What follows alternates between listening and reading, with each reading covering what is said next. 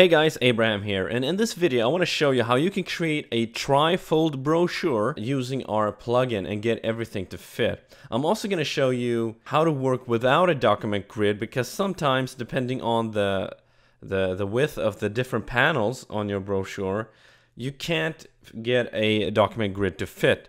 But I'm going to replicate the document dimensions or the panel widths of a brochure that I got home by Google. So I'm going to show you a picture of that now. The widest panel is 102 millimeters. So let's enter that in our document setup. Now when doing this, I really recommend that you work in quick mode, because it's going to give you a little more flexibility in terms of setting the leading to your desired value. So we've set the width to 102 millimeters, and we're going to set the height to 210 millimeters.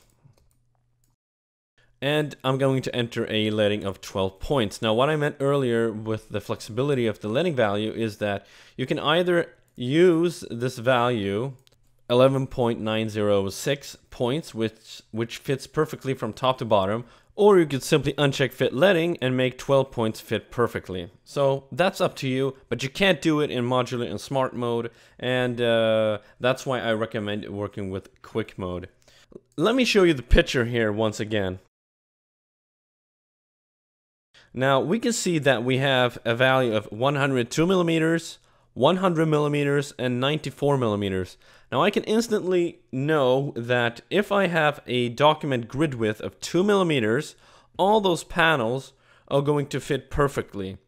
So let me go ahead here in quick mode and enter a grid width of 2 millimeters. And I already know, because of this value and the other values, that 2 millimeters are going to fit perfectly here. Okay, so the next step is to add another page to our master to make it a trifold. Enter here and then just click yes here, which gives us 3 pages here basically. After that, I'm going to set up my margins. Is probably going to be fine here. After that, set the top and bottom margin. Now obviously you're going to have to sketch and put out your text frames and just see if everything feels alright. Let's see here. Yeah, something around that. If you want to work with columns, you can go ahead and apply that, but I think I don't really need that with this small area. So the next thing is to define our body copy.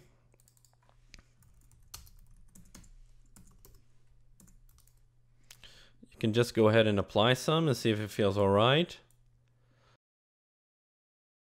I'm not going to focus on the different text parts like the headline, subhead. Instead, I'm going to refer you to another video, which I'm going to place a link to below this video. So once you've done that and everything feels good, keep in mind that we are going to change the widths of these pages. And before you do that, after you've placed all the elements and set up your headline, subhead, and so on, go ahead and save the document, because if you need to go back and make some changes of some kind, you will have that document just as a backup. Because once we start changing the or using the page tool on our project here, you're not going to be able to edit it with the plugin, because we don't support, at least not yet, hopefully in the future sometime, the ability to work with the page tool and the plugin. So I'm going to click done here. Now, the left page here, or the left panel, was 102 millimeters. The one in the middle was 100 millimeters. And the one to the right here is 94 millimeters. So we only need to change the middle and this page here on the right. So what I'm going to do is I'm going to select the page tool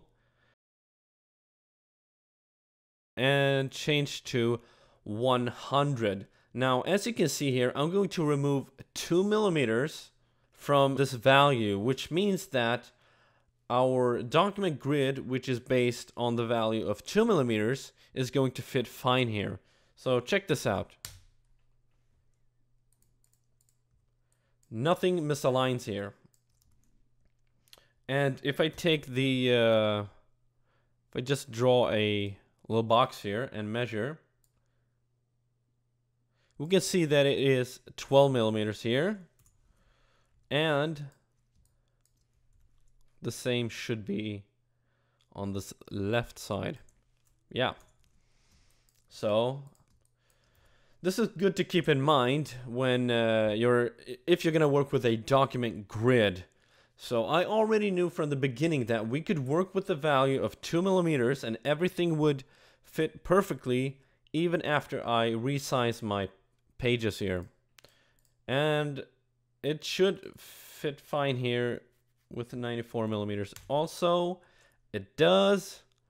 Now, a quick way to check this is to simply bring out the calculator and take 100 divided by 2, and you will see that you get an even number. And the same with 94 divided by 2. Yes, also an even number. Then I already know from the start it's going to fit perfectly. So basically, that's it. Here I have created a layout where the document grid fit perfectly and my margins and everything. Now let me show you if you have another strange value where it is impossible to get your document grid to fit perfectly. So I'm just going to close this, create a new document here. I'm not even going to bother with text or anything in this setup. Going to enter 102 by 210 millimeters, 12 points, uncheck fit leading, and insert a third page here. So let's pretend that this is some other weird value. Let's say 105. So we're not able to get 2 millimeters to fit here. I already know this.